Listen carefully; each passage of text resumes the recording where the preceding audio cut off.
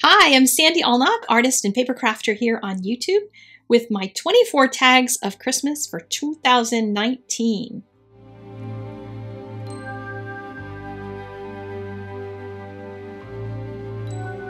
Today's tags are going to be achieved by coloring the Amaryllis just twice from Ellen Hudson. And I'm going to cut it in half as I have done on some other projects so that I can get 2 tags out of 1 coloring session.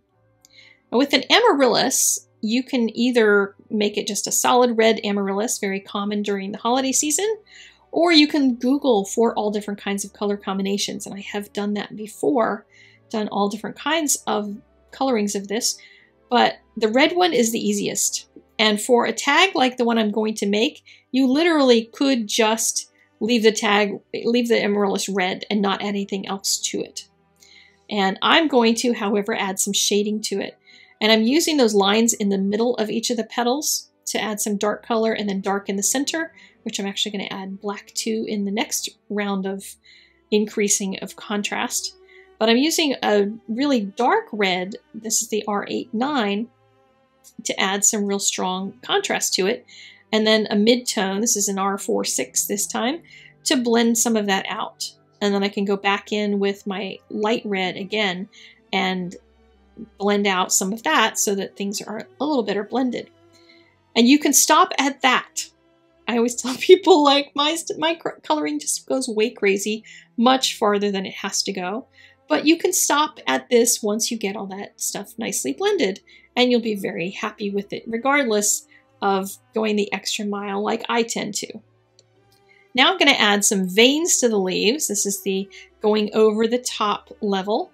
And I'm starting by using the dark red marker first, the R89, and I'm doing that in the ones that I want to have more shading on them. And then when I get to using my mid-tone, I can put some of the veins in those lighter petals, the ones that I don't want to get too dark on, and add more to them, and then blend the dark ones that I've already got in there with the mid-tone color. And that's going to give me at least a couple different levels of some petals being really dark, some petals being more middle, and then some of them remaining a little bit on the light side. Because if you add the veins in the dark color on all of them, it'll just all get really flat. And then I decided I really wanted some contrast, so I put black in the centers. And it's not a project by me if it doesn't have any white pen details, so I added some white pen in the centers of the flowers.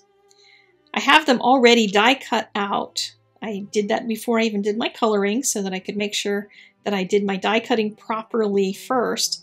Can't tell you how many times I've die cut something already colored and got it crooked. So then I was able to trim off just that outside edge, and my flowers are popped up on a little dimensional adhesive.